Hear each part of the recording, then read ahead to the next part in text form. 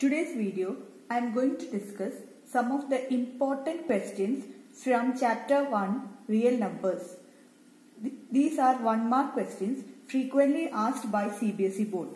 So the first question today we are going to discuss is, if HCF of A and B equal to 12 and A into B equal to 1800, then find the LCM of A and B.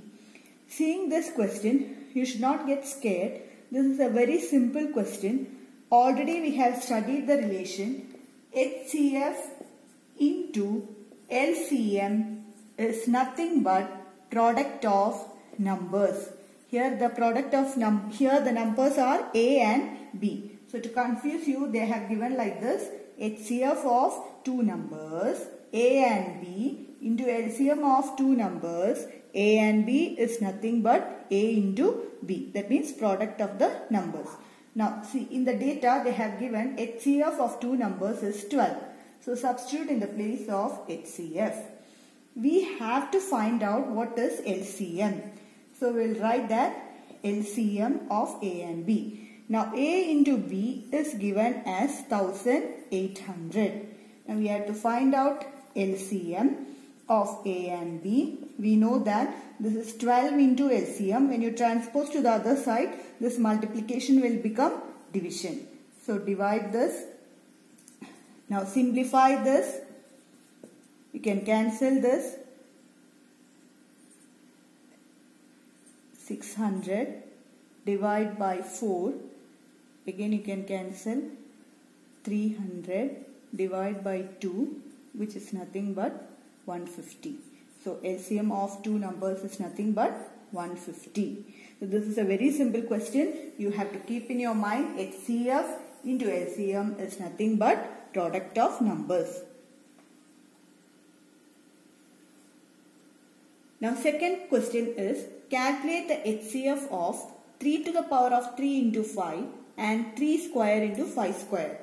So we know the HCF, we have to write the smallest power.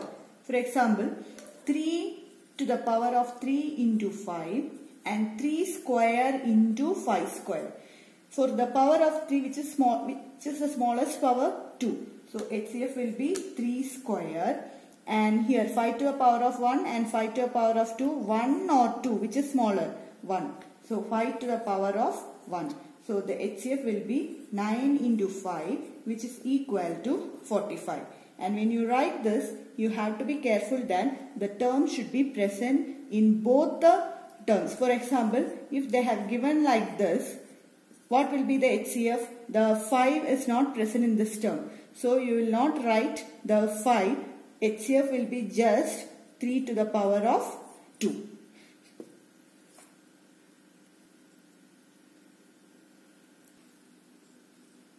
Question number 3.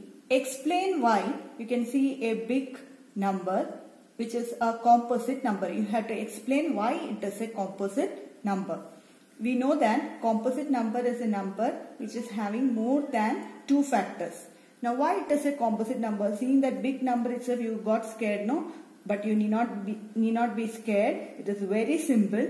Can you say what is this number ends with which digit? The number ends with digit 5, right? The number ends with digit 5. This will be your first point.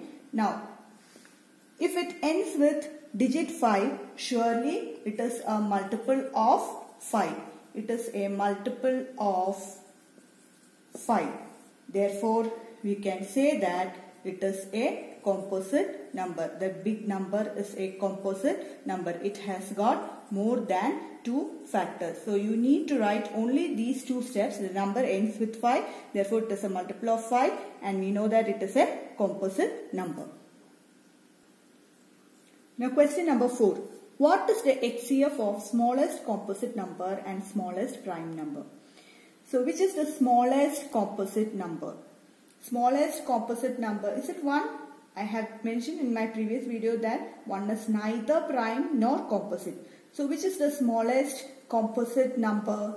Smallest composite number is 4. And which is the smallest prime number? Of course it is 2. Now what is the HCF of? So the question has reduced to or simplified to the HCF of 4 and 2.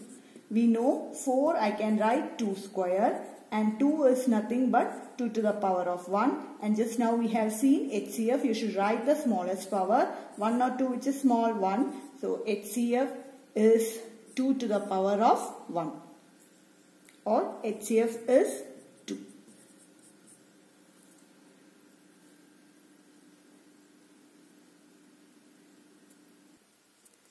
Write whether the rational number 7 by 75 will have a terminating decimal expansion or a non-terminating repeating decimal expansion.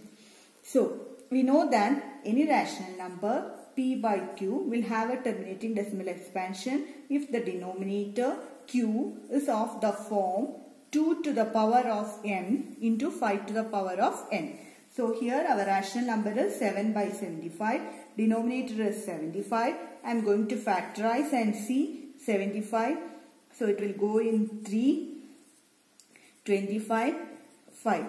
Now the denominator 75 I can write as 3 to the power of 1 into 5 to the power of 2. Can you say whether it is terminating decimal or non-terminating repeating decimal? Here the denominator is not of the form 2 to the power of m into 5 to the power of n. Here we have 3. So this is, we can say that it is non-terminating repeating decimal expansion. This is one of the important 1 mark question. If you want more clarification, I have done a video regarding this. So please watch it, and if you like this video, please share with your friends and subscribe. So we have seen today 5 important questions. Thank you for watching my video.